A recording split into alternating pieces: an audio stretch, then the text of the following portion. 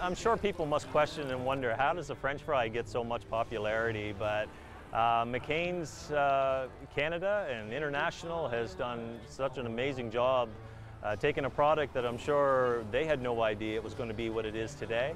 And I mean, we're glad that it is. It's meant a lot to this community and to the communities outside of this area.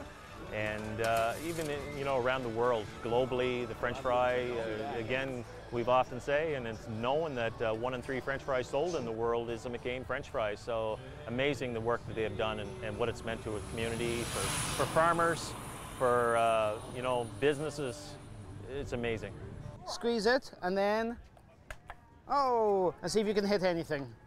We've got some of our exhibits, but we also have a shooting gallery with potato guns, some old-fashioned toys that a lot of kids I don't think have seen ever before as well. So we've set it up over there. We have them shooting and seeing if they can hit some cans. When they're making the best French fries, they have to make sure that they have the right size of potato. People like long fries, so they have to get ones that grow nice and big. They also have to get ones that don't yellow or go brown too easily. They have to get ones that really crisp up well on the outside. So up here at the McCain Institute, where they do the food research, they're always looking at what breeds work better, and they're always trying to perfect the best French fries, something that we're all really appreciative of.